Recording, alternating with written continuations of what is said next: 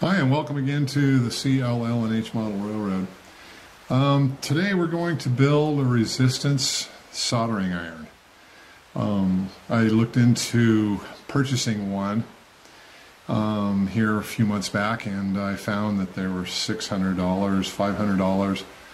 Some of them were even higher than that. So I knew there was going to be a better solution to that. Still get my resistance soldering iron and have it operational within a few $100 maybe. Well, come to find out, I was able to build one with a little bit of time and some patience for about 75 bucks. All brand new parts. So today what we're going to do is kind of go over a few things that I did, what I ordered. I'll show you my sketch and my little blueprint or schematic that I built, so I can show it to you in that manner, and you will be able to build your own. All the products that I used on this was purchased from eBay, so they're really cheap, easy to get, and they came within about 3 or 4 weeks. So let's go over some of this. I'll show you what it looked like all put together, and then I'll kind of explain to you how I did it. Okay, so this is my resistance soldering iron. I've got the soldering tip, I've got the ground wire, basically everything that you would use to have a resistance soldering iron and purchase the big dollar $600 one. So first we're going to go over the power supply. Went onto eBay, and it's a 12 volt or 24 volt. It goes up to, either one. 30 amp. That's one of the important parts there, is you want enough amperage that you will get enough heat in that desired area to solder that part. Okay. This is the label on the box. Okay, and get a little closer here. You can go onto eBay and you can get this. And that's what this looks like. It's just a little power supply. And it has the terminals here for your power in, which is right here. This is my power in. Okay, very simple. I just cut the back of an extension cord off and then strip the wires, and it's all labeled on the inside here. Tells you where to locate your wires and which wires go where. Then I did my dimmer switch, why I did a dimmer switch is I can regulate the amount of power going to the specific part. So if I got something that's fairly heavy, I'm going to give it as much juice as I can to get that to heat that specific area and solder it. But what happens if I'm doing a railing or something that's very thin? You hit it with a lot of power, you're just going to melt it. So that way I did this little dimmer switch. Okay, very simple operation. There's nothing really to it. It costs 12 bucks, I think. I'll go over this as soon as the prices on all these parts as soon as I'm done explaining which parts I bought. So from the power supply, it goes in to the in, which is labeled. Okay, on the inside. Then out, it's labeled. It's so simple. And what I did is I put some plugs here to separate the parts, so if I needed to work on my unit here or do something to it, I didn't have to try to unsolder everything to do it. So say my power supply goes out. This way I just unplug everything and put in a new power supply and wire it up, and it's done. So you don't have to go to this extent. You can go ahead and hardwire everything if you want, but where you're doing your connections, I still suggest you buying a little hobby box here that you can, screw down, which this is basically that way. It's got screws, and I just screw it down and it tightens up. I labeled what plug goes where. If you're hardwired, obviously you don't have to do that. Then I've got my step switch for turning the power on and off. So this whole unit will be on the floor, and then when I touch my soldering iron to whatever I'm soldering, and it's grounded with the ground alligator clip, then I hit the power switch, it heats it up in that specific area, and I solder it. And that's what's neat about these resistance soldering systems, is that you don't heat the whole entire part. You heat just the specific area you're soldering.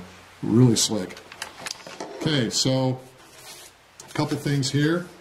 I'll show you, and you can take a snapshot of this if you like. Here's my schematic.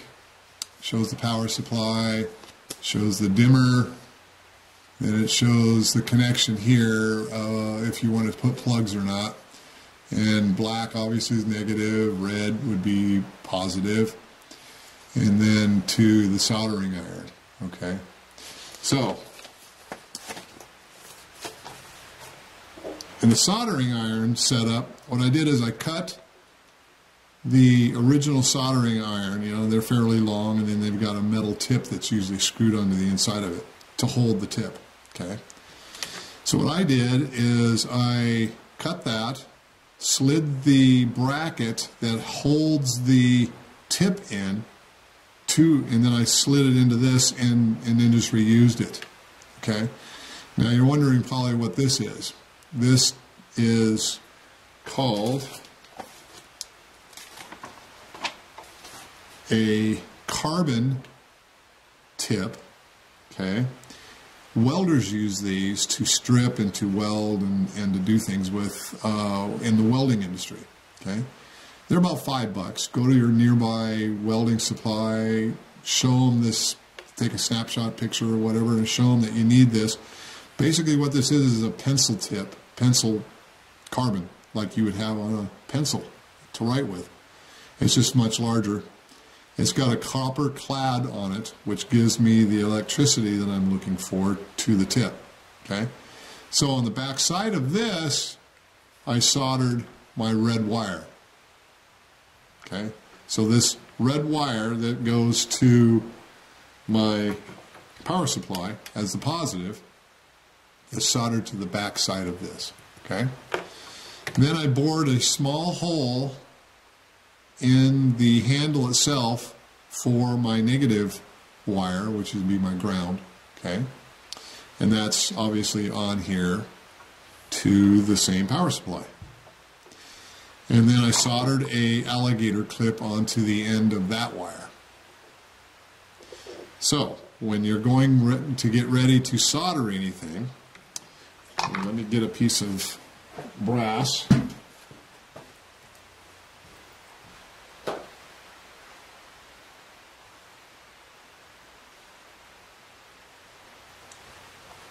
Might as well bring the whole locomotive here that we're going to maybe use.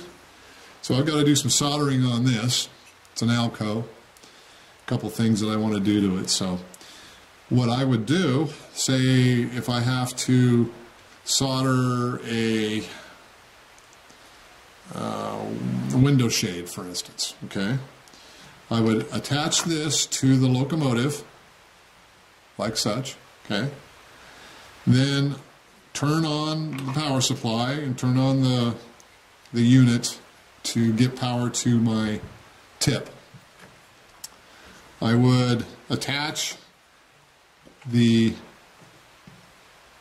window shade with a little pair of needle nose or a pair of tweezers or something to hold it in place. Then my tip would touch that. Okay, my foot would hit this.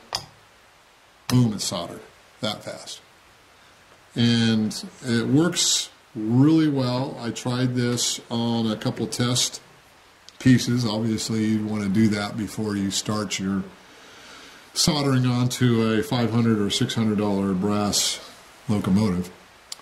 And just play around with it a little bit, give it some tests on your own, see what voltage works best for you. I highly suggest you getting a dimmer to adjust some of that amperage and that voltage going to whichever part you're going to be using.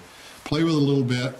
You could probably get a little Sharpie and mark down the different voltages that work for the specific parts. You know, maybe put here's 6 volts or 8 volts, and here's 10 volts, and so forth. This unit worked really well. Like I said, it only cost me $75. And basically that's the whole unit. So if you got any questions, email me, and I will do my best to answer those questions. I appreciate your time, and make sure you hit the subscribe button. I tend to do little things like this and build things, and maybe it's something that you might be interested in or you've been wanting to do for yourself, so maybe I can help you out with those things. Okay, I appreciate your time, and I will talk to you on the next video. Thanks.